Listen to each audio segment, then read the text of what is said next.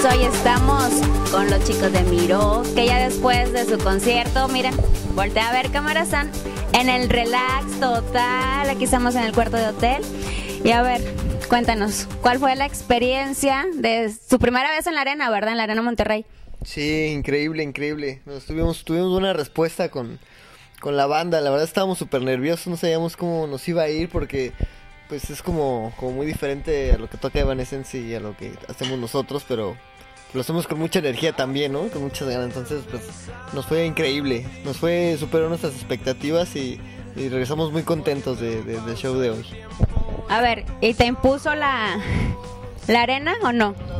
No, pues sí es un lugar bastante grande para lo que estábamos acostumbrados, pero nunca me imaginé que la gente fuera a responder así. Estuvo increíble y pues no sé, la gente de Monterrey nos ha aceptado de una manera impresionante, entonces pues la neta que le estamos agarrando muchísimo cariño a venir acá porque de alguna manera sentimos una conexión aquí y pues es increíble, ¿no? Es su segunda vez que vienen aquí a Monterrey, ¿verdad? Y también es la primera ocasión que presentaron su segundo sencillo, ¿verdad? Sí. Luz, y que pronto van a tener el video. Háblanos un poquito de su video.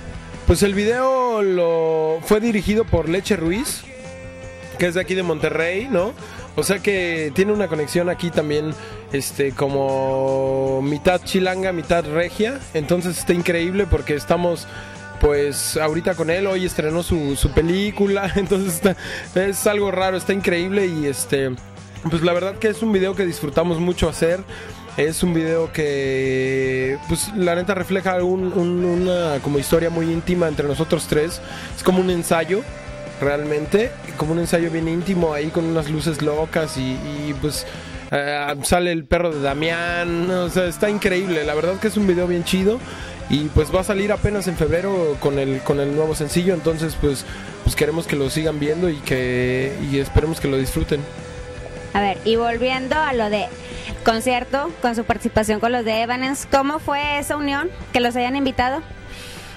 Pues fue una casualidad porque en realidad somos de la misma disquera, entonces resultó que Evanescence venía a México y estaban buscando había la opción de que les abriera una banda de la misma disquera, ¿no?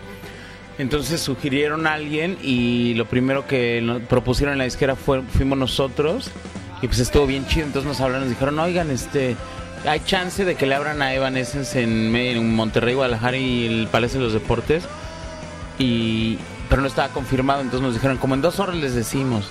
Y pasaron 2 horas, nos dijeron, ya está. El management de ellos escuchó el disco y les gustó un chorro. Entonces dijeron, puta, está increíble.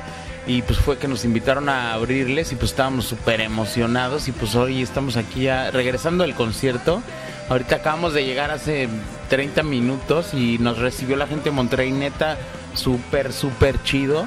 O sea, teníamos nervios, o sea, siempre, porque aparte no es que nosotros hagamos el mismo género que ellos. Entonces, siempre existe como ese temor de que a lo mejor no nos fueran a aceptar, pues por el género, porque a veces sabemos que la gente que va a escuchar cierto tipo de música, pues con otra música es medio difícil que la acepten. Exactamente. Y luego aparte que tienen muy poquito todavía en el medio. ¿Cuánto tiene con este disco? Pues salió en octubre y es un disco joven, entonces no somos una banda que no mucha gente conoce, pero aún así la gente al final pues cantó el sencillo de Aférrate, empezaron a escuchar las rolas y nos aplaudieron en todas las canciones. Hubo una química bien fuerte con la gente. Sintieron el calorcito regio. Sí, aparte la gente se quedaba escuchándonos, que es lo chido. A veces no es que esperas a lo mejor que te aplaudan y se sepan las rolas, pero por lo menos cuando están expectantes y viendo el concierto significa algo chido, porque la gente como que está recibiendo la energía de nosotros cuando estamos tocando en vivo. Y pues eso, la neta estuvo increíble. O sea, no hubo ninguna queja de parte de ellos y de nosotros pues menos. Estamos bien contentos de venir a Monterrey y esperamos venir pronto a hacer un concierto de Miró. Porque ahorita nada más fueron 5 rolitas, media hora que estuvieron con nosotros, pero los vamos a dejar con la participación que tuvieron aquí en la Arena Monterrey, con su sencillo de Aférrate. Vamos a verlo.